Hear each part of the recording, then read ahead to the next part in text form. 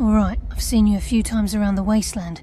You seem to be able to take out entire squads of these psychos in football gear, alone. So who trained you? Which assassin guild?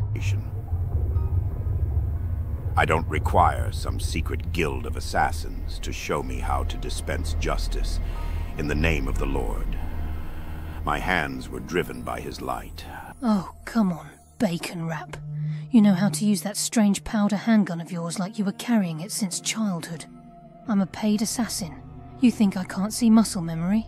Think I can't hear the way you memory hold death and cope using the same tactics as soldiers? You're more of a killer than you'll admit, Josh. Well, you're more clever than I assumed. I admit I considered you to be a type of ghoul. A nightkin, maybe. But you're not. You're not from here. And you've seen horrors. And so have you. And I'm sorry about the teasing. I understand more than you know. We both deal with death in our own way.